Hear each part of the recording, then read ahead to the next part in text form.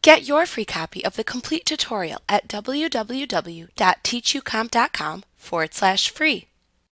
There is a wealth of information available at your fingertips to help guide you in writing your own HTML code in the form of web pages that currently exist on the internet. You can view the HTML code of a web page, unless the developer has protected the code, allowing you to learn from others and spark new ideas in your own development efforts.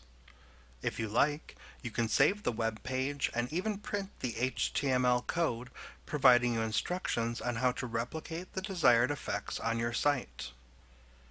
To view the source code in a web page when using Firefox, select Tools, Web Developer, and Page Source.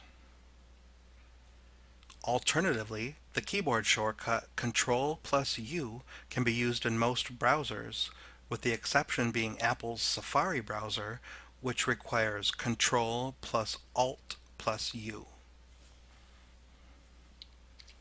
Like what you see? Pick up your free copy of the complete tutorial at www.teachucomp.com/free.